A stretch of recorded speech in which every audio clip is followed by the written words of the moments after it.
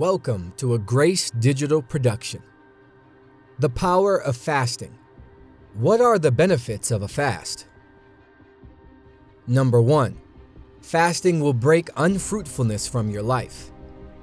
Whether done corporately or individually, fasting is a personal, private discipline.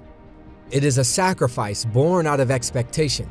This is not to say that fasting is a manipulative tool to get something from God, but rather a reasonable service that God publicly rewards.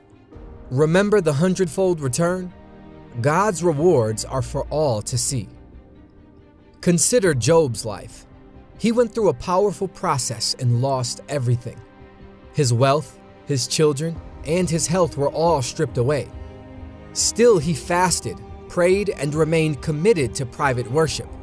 Job tells us, "I have not departed from the commands of his lips. I have treasured the words of his mouth more than my daily bread." Job 23 verse 12, NIV.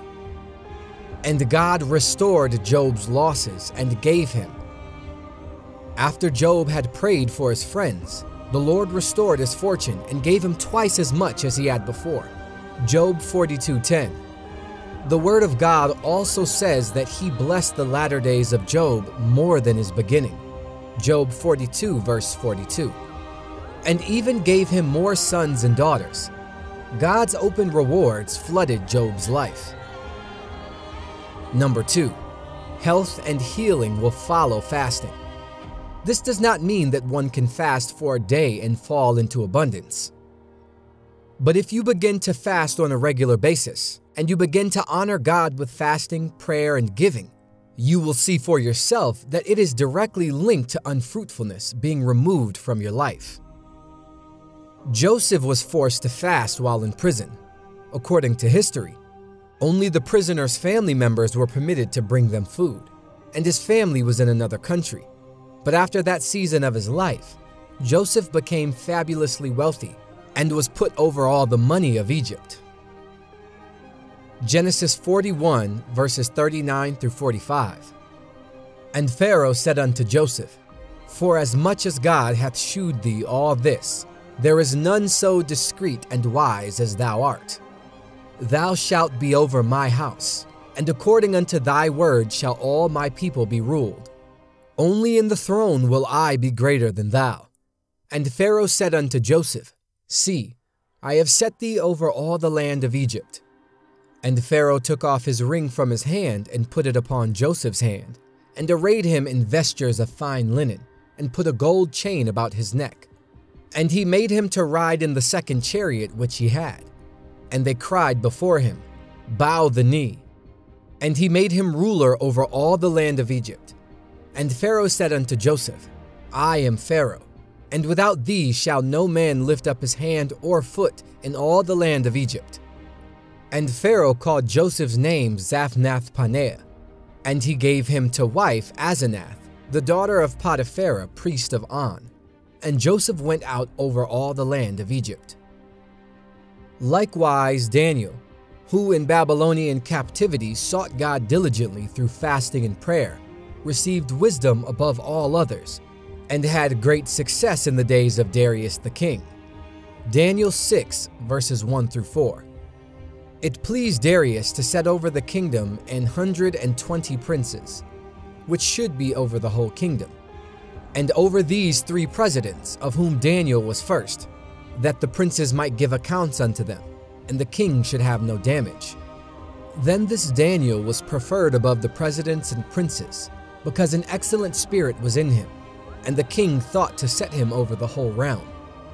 Then the presidents and princes sought to find occasion against Daniel concerning the king.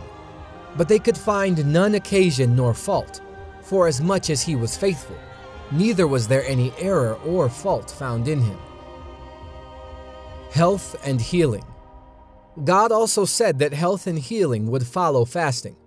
Of his chosen fast, God said, Then your light will break forth like the dawn, and your healing will quickly appear.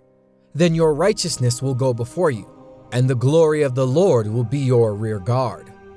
Isaiah 58:8. Fasting humbles you and brings clarity. even allowing you to draw forgiveness and bitterness from your heart. Some people have tried to really forgive someone, but they have never been able to let go of it. Begin a fast and trust God to work that in your heart. In an earlier video, I told you how fasting helps you physically because it cleanses your body and gives your organs time to rest. It also helps you spring clean in a spiritual sense because it makes you sensitive to the desires of the Lord. Unforgiveness, bitterness, and the like can all be linked to illnesses, fatigue, stress, and more. Number 4. Fasting will also overcome sexual addictions and demonic powers. When you fast and pray, you should expect miracles to follow. Fasting will also overcome sexual addictions and demonic power. It will break great sin off people. In Matthew 17, verse 21, Jesus said of that stubborn demon that this kind does not go out except by prayer and fasting. Remember? There is a spirit behind pornography. There is a spirit behind adultery. There is a spirit behind fornication. These demonic spirits of perversion manipulate and use folks like marionettes on a string. But fasting will break the stronghold of demonic sexual addictions like pornography, adultery, fornication, and lust. God will also target your children, who are being led off and destroyed by the enemy's devices. In the book of Joel, God called for holy fasting, and he said, "And afterward I will pour out my spirit on all people. Your sons and daughters will prophesy. Your old men will dream dreams. Your young men will see visions." Joel 2, verse 28. Often, the rewards of fasting come after fasting, but from time to time during fasting, responses can come. Take a look at the story of Hezekiah's son, Manasseh, who became king of Judah in 2 Chronicles. Manasseh was an evil king, whom God had warned many times to no avail. And the Assyrian army took the son of Hezekiah and put hooks in his nose, bound him with fetters, and carried him to Babylon. In his distress, Manasseh cried to God and humbled himself with fasting. The Bible says that God has answered his request and brought him back to Jerusalem into his kingdom. Then Manasseh knew that the Lord was God. Verse 13.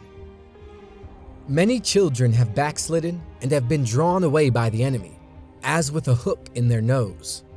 They wound up bound to drugs, alcohol, and every sort of addiction. You may have rebellious children or sons and daughters, but I tell you, fasting and prayer will absolutely tear these spirits out of their lives. God will also target your children. Your Father will himself reward you openly. Matthew 6:4. God does not lie. The 30-fold, 60-fold, and 100-fold returns are available in the life of every believer. God is no respecter of persons. After these things, the word of the Lord came unto Abram in a vision, saying, "Fear not, Abram, I am thy shield, and thy exceeding great reward." Genesis 15, verse 1. God said, "Let the priests, the ministers of the Lord, weep between the porch and the altar."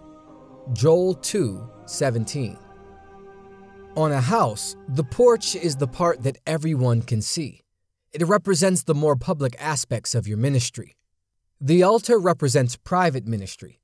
In the life of a believer, there should always be more private than public ministry to God. When you read about Jesus, you do not see him praying nearly as often in public as you see him praying privately. The Word of God says that he would often pray through the night and have intimate moments alone with his Father. From these times of private devotion, public demonstrations of the power of God would be poured out in healings, fruitfulness, and more. Victories are not achieved in public, but in private. That is why fasting and praying, whether corporately or individually, is a private discipline. Where there is little private discipline, there is little public reward. Keep it personal. In Matthew chapter 6, we see that Jesus describes in detail the 3 duties of a Christian. giving, praying, and fasting. I would like you to see something else in this chapter. Jesus said, "Take heed that you do not do your charitable deeds before men, to be seen by them. Otherwise, you have no reward from your Father in heaven." Matthew 6, verse 1. He was not speaking about public and private ministry. He added, "So when you give to the needy, do not announce it with trumpets as the hypocrites do in the synagogues and on the streets, to be honored by others. Truly I tell you, they have received their reward in full. But when you give to the needy, do not let your left hand know what your right hand is doing, so that your giving may be in secret. Then your Father who sees what is done in secret will reward you." Matthew 6, verses 2 through 4. Let us pray. Dear Lord, all praise and glory belong to you, our constant, invisible, only true and living God. You are the revealer of all secrets and the source of all wisdom and knowledge. In you are all the secrets of the universe, but you give to us to know the secrets of your kingdom. Thank you for listening to us when we pray, and for understanding when we ask you, for having sent us your word and entrusted your truth to us. We commend you for having revealed the true knowledge of God's mystery, Christ Himself, in which all the treasures of wisdom and knowledge are hidden. As you have answered Daniel, Lord, send your word to give us understanding. In Jesus' name, amen.